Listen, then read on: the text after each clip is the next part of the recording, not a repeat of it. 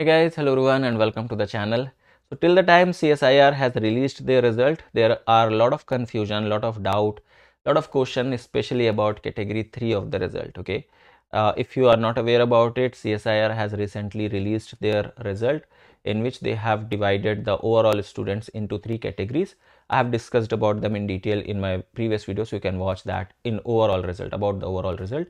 But here I'm going to talk about especially for category 3 of the result. Okay, why? Because there are a lot of students who have qualified this, around 10,000 plus students have qualified this, and it is important to talk about it because this is happening for the first time. Okay, uh, previous to this or before this cycle of the CSIR NET exam, we have never seen category 3 type of result. So that's why I thought of making this, and I thought of explaining you the things which you need to know about category 3 result.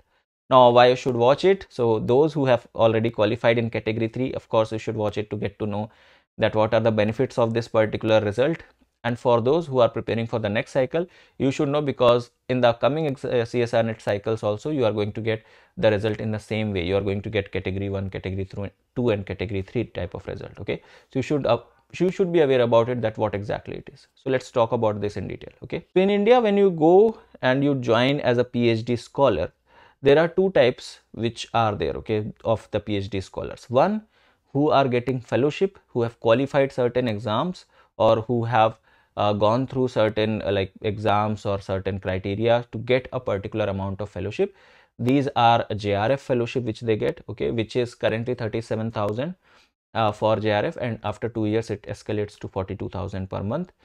But there are also a section of students who want to do PhD, but they do not have any fellowship as such. They just want to get enrolled into PhD and complete their PhD degree. So till now, before this particular cycle of exam, till now, different universities of India, especially those who are like they are enrolled into UGC or they are approved by UGC, all these universities like Delhi University, PHU, Banaras Hindu University, AMU, Aligarh Muslim University, HCU, Hyderabad Central University, all these universities which are there, JNU, even JNU is there.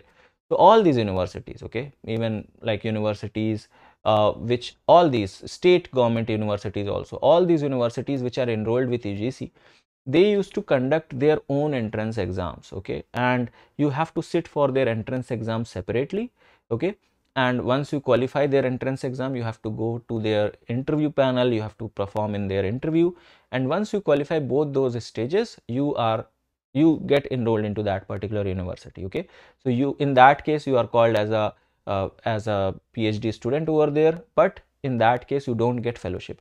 Now when I say you don't get fellowship, that does not mean that you are not going to get any money over there. Till now, till the previous cycle of exam, you used to get, or those students who get enrolled like this, they used to get 8,000 rupees per month. Okay, I know this is very less, but this is what it is. Okay, so 8,000 per month is what these students used to get. Now CSIR and UGC realized that apart from our exam which we are conducting for national wise selection of students into PhD, and for those who are going to be eligible to become assistant professor, these universities are conducting these exams separately, and especially after COVID, this cycle of this exam, they all got disturbed, especially because there are so many universities.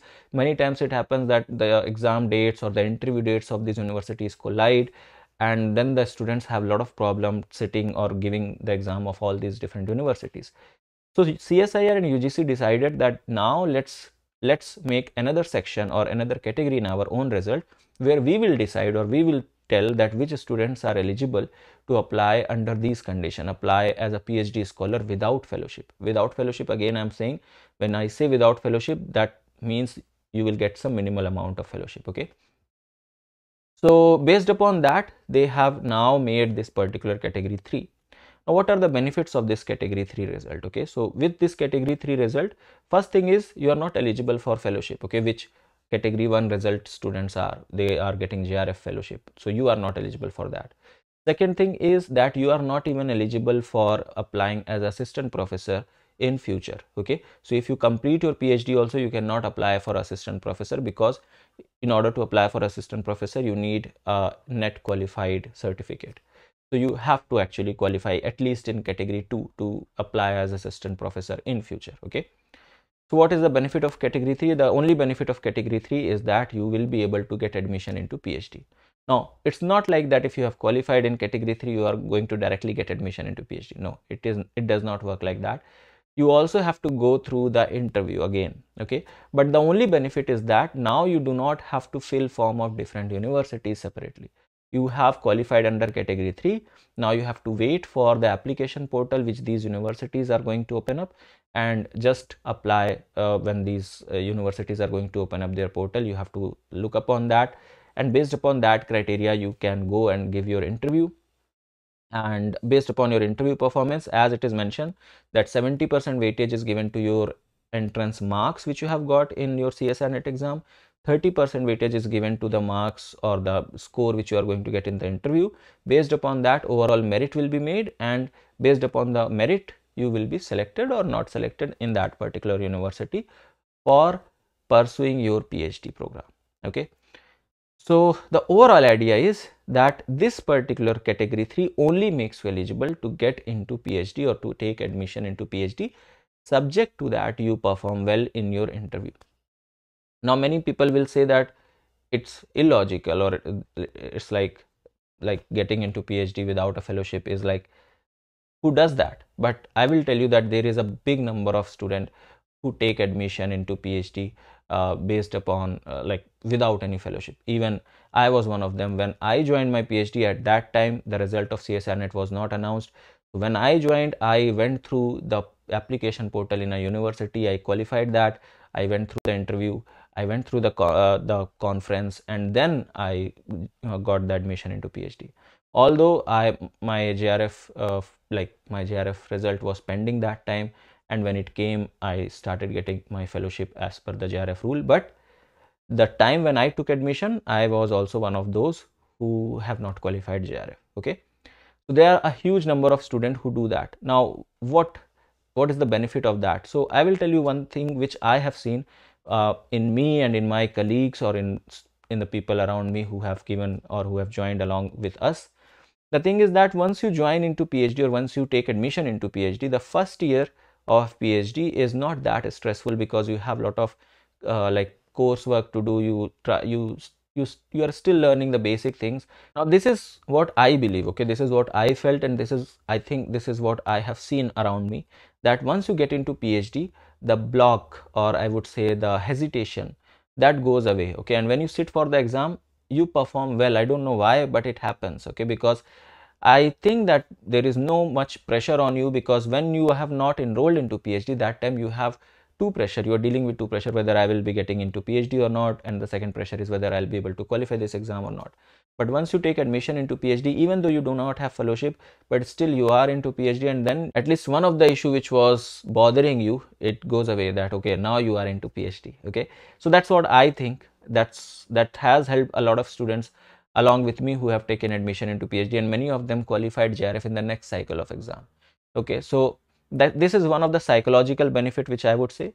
And the second thing is that there are many students who are at the verge of their age limit. Okay, because you know that for CSIR NET to qualify for JRF there is a certain age limit, and they are at that particular verge of age limit. So instead of sitting and waiting for the next cycle to be completed, where they might lose the opportunity to qualify as JRF, it's better to get into PhD and take admission into PhD.